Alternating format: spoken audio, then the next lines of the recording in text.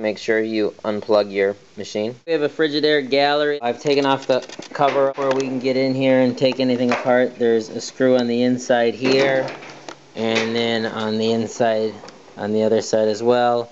And you'll also have to remove this top center. After removing those 3 screws, you'll see there's some indentations. The dryer drum will come straight up. You might have to push out a little bit. You'll use 2 hands, one on each side. You can see right away here the element is broken. That's the reason why this isn't producing any more heat. There's some ceramic guides here. You can wiggle these off with the ceramic guides, and these come off relatively easy.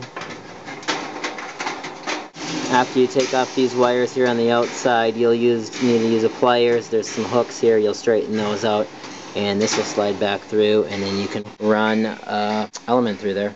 So now after removing these wires, there's some little tabs here. Straighten those.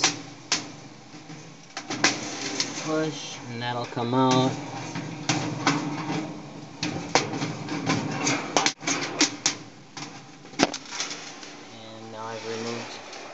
The bad element, and I'll run another one through there. The next step is to check the thermostats and fuse right here with the multimeter, just to make sure that if those are good. I'll also check the other one that's in the front, just to make sure that none of these are the cause that the element overheated. Hook the other one up. I'm going to watch my multimeter, and it should be showing around 1. This is a good thermostat, and do the same thing for the other 2. After determining all the thermostats were good, I will now put in the heating element, and I'll put the drum back in, rehook the belt on top, put the cover back on, attach the wires, and we'll have a fully operational dryer once again.